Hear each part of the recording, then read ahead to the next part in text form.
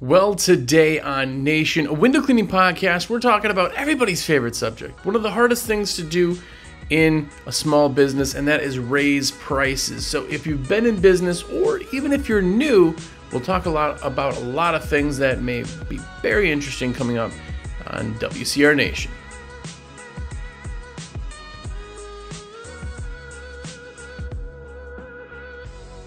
What's up, everybody? Jersey here from windowcleaner.com, and you are here. What's up? If it's your first time here, have a look around. Hopefully you enjoy it. Hopefully you want to watch or binge on a bunch of episodes. We have a ton of episodes to catch up on. Go back, watch, listen. It's on YouTube, iTunes, anywhere podcasts are found. And by the way, if you really feel like wanting to do me a huge favor, I've had tons of people who are just texting me like, that was a great show. I really appreciate that, by the way. But leave a review. Why not, right? iTunes, anywhere podcasts are, just leave a review because, it is what it is. If it's not your first time here and you're one of the cool kids, you watch every episode, you've listened to every episode, or at least most of them, you do all of that, and more importantly, you buy your supplies from me. Shameless plug of the day. Well, thank you. It is because of you that I can afford more hair gel for my hair. No, but I do really appreciate it. If any of you are putting in your orders through me, letting me put your orders in, it's absolutely amazing. It costs you nothing extra to do that, and that's how I make my cheddar. And all you have to do once you're logged in is just click Save This Cart, and then text me, be like, yo, my cart is in. And I can see it and put it in, and it's that easy. And I make cheddar on it, and I can buy more hair gel, and I can keep doing content like this. So thank you guys very, very much. A couple of those people, by the way, is Broughton Window Cleaning. Thank you. Thank you. And Victor's Elegant. What's up? Just a couple people that I pick out of random from people who put orders in from me, through me, and are absolutely amazing. So thank you. Another thing, if you didn't know, is the American Window Cleaner magazine. Real quick, if you haven't seen the stickers, if you haven't seen the articles or anything, there is literally a magazine that is made specifically for you, the window cleaner. It is American Window Cleaner magazine. It started in 1986, back in the 1900s. And it's still a paper magazine. It comes to your door every single month, and it's awesome. You get stickers, you get a magazine, and you help me. So go and get that if you can. Go to awcmag.com to get a subscription there. Whew. Okay, all my shameless plugs are done. We're on to the episode. I swear I can get it under 3 minutes. But today we are talking about one of the, I would say, probably hardest things to do, maybe. But it's raising prices. Let me start by saying, a lot of times when we start this business, we think it's all about price. That's when you see always about the new people. They're always like, here's my special, 20 windows, $99. The cheapest, I'm the cheapest. Understand that we're a luxury business. Understand you're not going to have 100% close rate. Know that the guy who's doing 20 windows for $99 is not going to be in business very long. Or at least he won't be big because he can't advertise. He's just making enough money to, buy beer or whatever. There's a lot of things that we have to do in business that we need money for. We have to advertise. We have to pay our people right. We have to pay taxes and insurance and workers' comp. We have to buy new equipment and new trucks. We have to insure those trucks and fill them with gas. We have to get clothes and everything else, and apparel and signage and SEO work and websites. It's all there. It's all something that has to be done to have a real business. Now, sometimes people forget that we're in a luxury business. People go, well, I don't know, that's $2.99 seems kind of expensive. Maybe like $1.99. It seems expensive to you because A, you're not the target market, and B, the only thing you know to base it on is price. Right? I haven't said this in a while. I'm going to put it out there a little bit. But if I am selling you something right now, right, I'm not going to tell you what it is, but you have to buy one of these three options. The one for $1, the one for $10, or the one for $1,000. What would you pay? Well, before you say anything, the only thing I've told you is price. It's the only thing you know. So it's the only thing you can base your answer on. It's the only information you have. It's either $1, $10, $10 or $1,000. Well, most of you are going to say, well, if I have to buy it, it's $1. I have the least amount to lose. Some of you are going to say, well, I'd pay $10 because I don't want to buy the cheapest, right? That's, by the way, the power of threes if you're not doing threes in your packages. Very, very, very, very few of you would pay $1,000 without me telling you what it is that you're buying $1,000 for. Now, some of you may be like, well, I know Jersey, he wouldn't steer me wrong, so I'd pay the $1,000 because I know it'd be a bargain, right? There's certain other things to it. You know something more than just price. But now if I gave you a little bit more information, I say, hey, this is a brand new 2023 Ferrari. What would you buy? What would you pay? Well, now I give you all the information for your brain to understand what it is, to get the feeling of owning a Ferrari for 2 seconds. Like a Ferrari, oh man, so fast. Oh, dude, they're just so sexy looking. They're great. I gave you all the information you needed to know. And now every one of you, okay, 99% of you would be willing to pay $1,000. Would be willing to, buy two at $1,000. And what's changed? What's changed is the price is not the only bit of information you knew. Now you know more, right? So that's the difference between value and price. Keep that in mind when we're talking about price. If you think you have to be the cheapest in your area, you're absolutely wrong. You don't. We sell window cleaning. That's a luxury, window cleaning. I'm not my target market for window cleaning. As I get older, maybe I would be, but no. Right? So you're thinking of things like you, who's not your target market. When you're talking to somebody who paid, $1 million because they got the nicest view in town for a house, they don't care that you're charging them money because they paid for the view, right? If you are doing it for a family who, loves sun and sunshine and they want the light, there's just so many reasons that you can have that. People who take pride in their stuff, right? People pay way more than window cleaning prices for lawn care every year. Well, yeah, but it keeps growing back. Yeah, your windows keep getting dirty. But why do they cut their lawn? If they don't have an HOA yelling at them, why not just let it grow? Because they want it to look nice.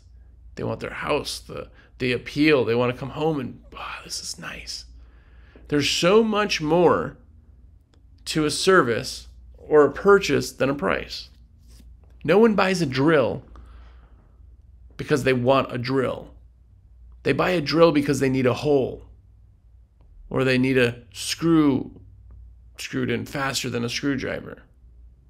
Nobody needs the drill because it's the drill, right? Okay, off my horse and price. But raising prices is hard. If you don't raise prices, you make less every single year. Now, the cost of inflation, let me explain this. Again, there's a couple explainers before we get into this, I know. But inflation works like this, and you have to know this as a business owner. You have to. But inflation this last year was 9%. Okay, when I'm recording this. Bad year. Bad presidential year, I guess. A lot of bad things as a small business. But one of the things was the economy.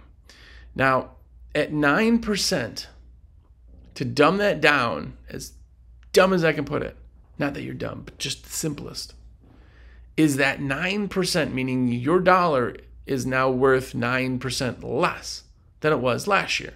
Now, inflation works like this. A gallon of milk, say it was $2. It's not, but for even numbers. This year, it would be $2.18 for the same gallon of milk. That means every price of every service, everything, every pizza, every fuel, car wash, everything has gone up. Costs of the soaps that go into things, the cost of everything, right? You go to the grocery store now, it costs way more. Why? Because inflation. Now, if that gallon of milk costs $2.18 now, when it was $2, but you're still making the same amount of money, your money is going not as far. You're not able to spend or get as much for your money anymore. You're getting actually 9% less. Now, with that being said, a dollar is worth a dollar until inflation makes it worth 9 cents less. Now that dollar's worth 91 cents, right? You're getting 91 cents worth of stuff that you were for a dollar last year. That's how inflation works. Now, if you're not raising your prices, I know it's hard, I know it sucks, I know everything else, but that means that if last year you made XYZ and this year you're making the same amount, you're actually making money that's worth less. If you did $100,000 last year and this year nothing else changed, nothing, right? Now you have less money. You have now $91,000 you made. No, I made 100. No, you didn't. Because you can't buy the same stuff. That's inflation. Understand that. You have to keep up with inflation, and you're smarter. You have a year more of experience in business and experience for the company, for cleaning, for everything. Better equipment. You've invested in your company. You've done this, you've done that. So my raise every year that I would put into play is 2% above inflation. That's how I word it.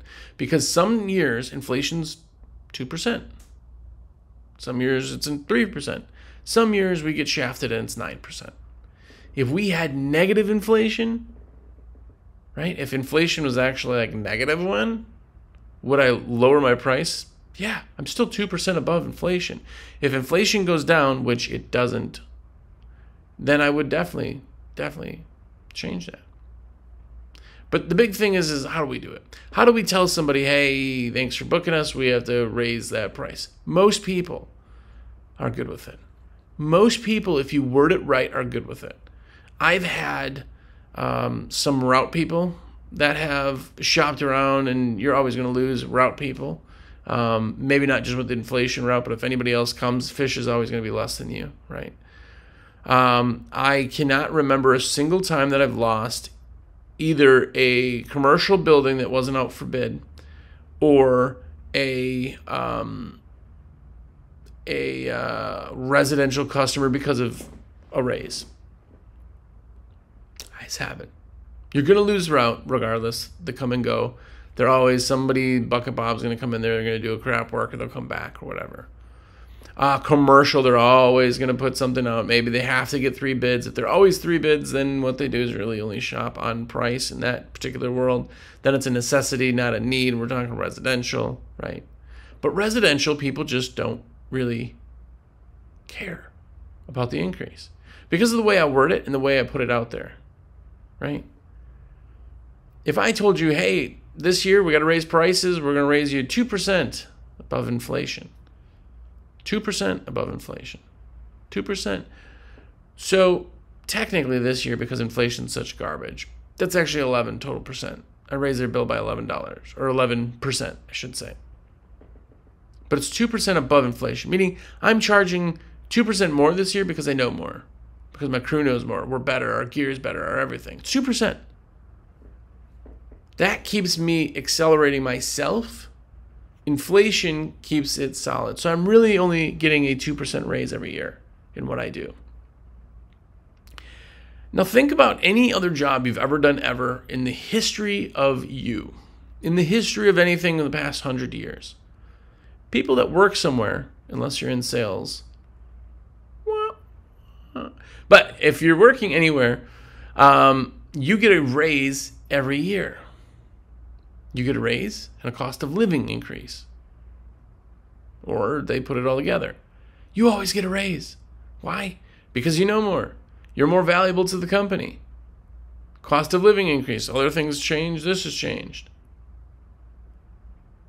Every job in the entire country gets a raise every year until you like cap out or whatever. Some jobs have that, some jobs don't. By the way, if you cap out, there's no incentive to work another year. You're at the max. Then you're finding something else, right? But you always get that. Why not in a service would you make less? I know guys who have had companies for 10, 15 years, have customers 10, 15 years, and then they complain. These guys are just, they're so low, their prices are so low, but I've had them since the beginning. What? You're still doing it for like $120? Doesn't make any sense. You're doing it for free. You're losing money just because they're OG.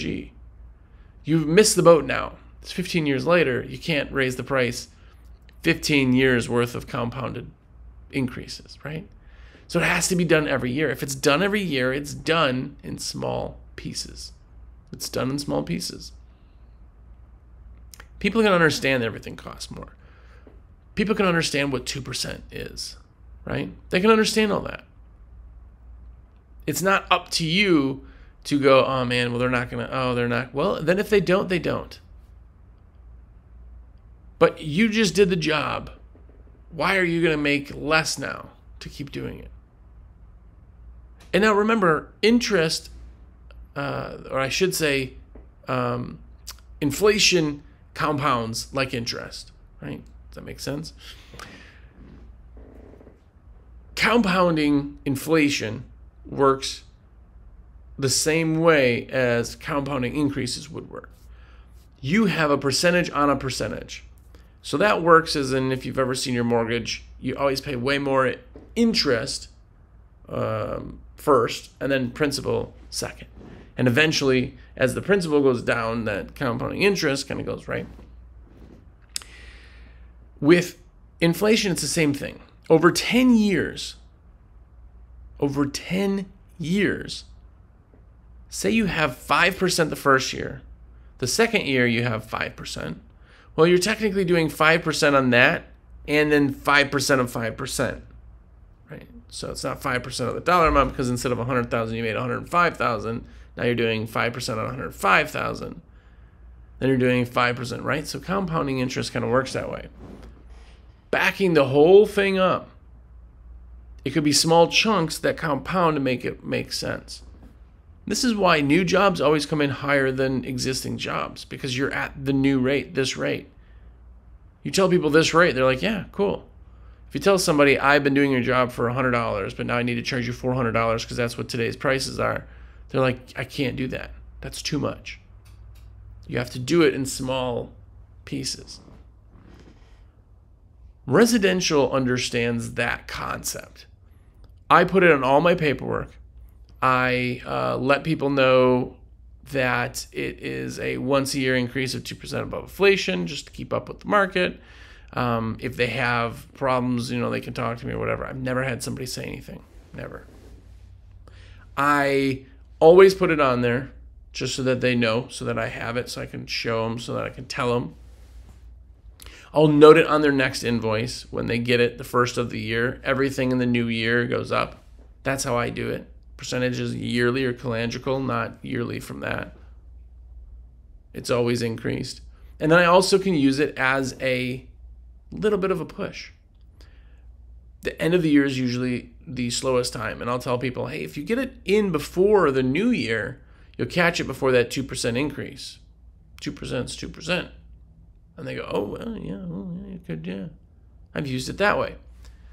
People don't care about the cost increase because it's happening on everything. They get it at their work, right? By the way, now I'm self-conscious of every time I say the word right because of the review somebody left and I posted. But people get increases. You get increases. Doing it in small pieces creates a long-term total or a long-term, it eases the pain. Route is a different story. Route is hard. Route is more of a necessity and less of an experience. In residential, we can always sell the experience. We can always put it out there that we offer this, this, this, and this. Look at our staff and this. And oh man, when you're done, you're going to feel so great because of this. People go, yeah. I want that. In route, they're less likely to do that. People say, do you do increases in route? Yes, I do. Because why would I go through an entire route for an entire year and the next year do the exact same amount of work for less money? Let me ask a different way on route. So a lot of you do route, and a lot of you are very, very, very scared on the price. The price is always what it comes down to. But let me ask, would you do a route job if I said, hey, I'll let you clean my windows, but every year I want 9% off my bill? Every year I want 9% off. So that means next year it'll be 9% less. It's like every year you do this, I'm going to pay you less. You'd be like, yeah, no, that doesn't work. That's what's happening if you don't increase it. Route's tricky because we're talking about different percentages. You start getting into cents and things like that, right? 9%, 2% on top of a $20 bill is not a lot of money. But it's still as necessary as it ever was. Now, they could shop around, but they're not going to for 2%. Even if you have a price difference of $1, right? $1 maybe. If they're price shopping, they're not happy with the service anyway. And even if you don't change prices at all, and they think you're too high in their brain, or somebody comes in and says they could do it for less, you lose them. That's route. Route is a very finicky, very cold-hearted type version. Route's tricky, but it still has to happen. I know very few companies that are increasing regular on route because it scares them. They don't want to lose it. When it comes to commercial, that's anything that is once every quarter, once every 6 months, or once a year. It's very well noted that annually there's a 2% above inflation increase that keeps us up to market. And I let people know that. I let them know that when they book. I let them know that on every invoice. On every invoice it's noted. And it's just like that. A lot of times if people are doing these long-term budgets, or they're doing like a 3-year contract or something along those lines, if you do a 3-year contract, this is for any of you who do that, you will always put in a yearly increase. I have never heard, I mean, it could happen, but I've never heard of somebody who has done a 3-year contract and has not had a percentage increase every year. That doesn't make sense. Why are you making less? It just doesn't make sense. In the contract world, they already understand it. They already understand it if they're running contracts. If they're not running contracts, they still understand it. It's just not in the contract. They still may end up putting it out to bid for other people, but they may do that for anything. If you lose a customer, say it's a $10,000 customer, you do their job and you lose them because of a 2% above inflation, you didn't provide anything but a price. Is it bound to happen? Yes. Is it bound to say that there are just some customers out there who are only based on price? Yes. But you're not doing this for free. You're not in business for them. You're not in business because you somehow make the world a cleaner place. You're not in business because your parole officer says you need to legally start this business and charge next to nothing. Nothing. You're in business to have a business. Yeah, it could be freedom, financial, all that.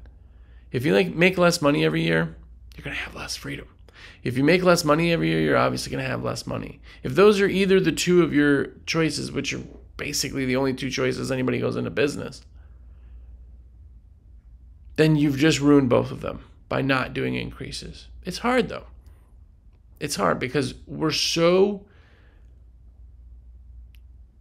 focused on price a lot of times that it gets tricky. The new guy, if you've been in business for under 2 years, right?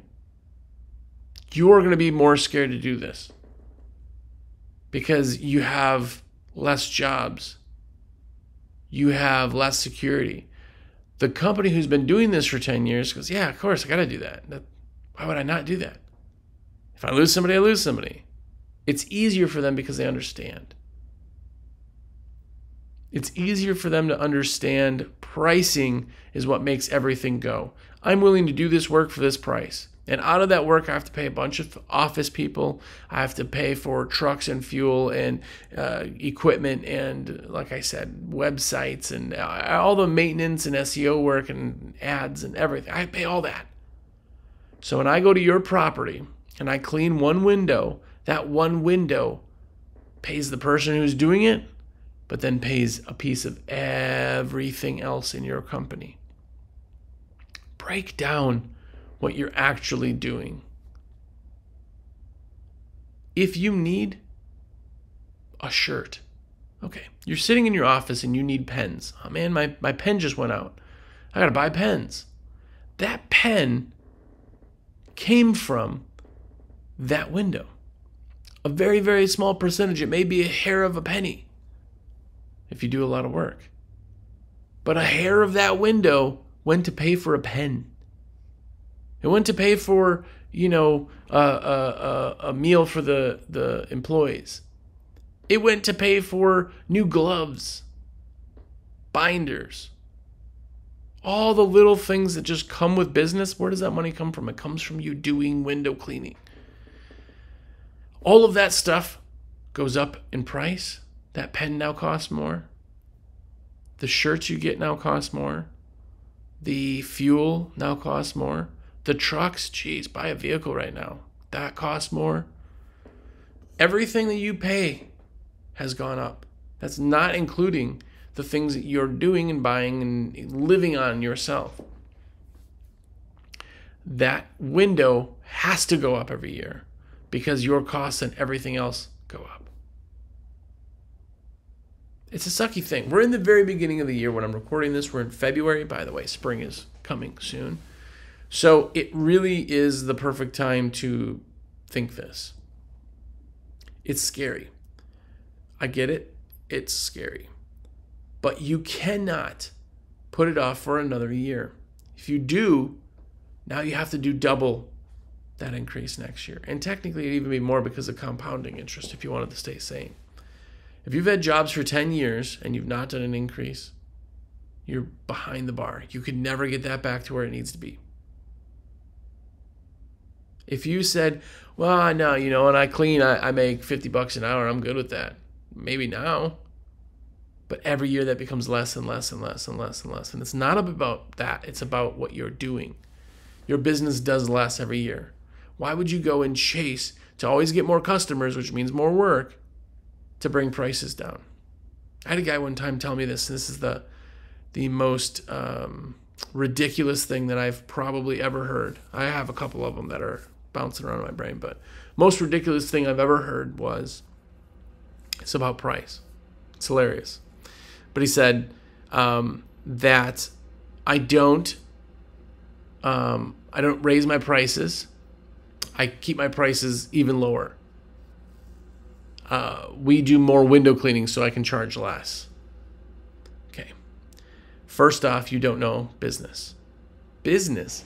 If I buy phones, if I buy anything, when I buy more of them, right? If I buy one to sell or I buy 1,000 to sell, it's cheaper for me to buy them at 1,000.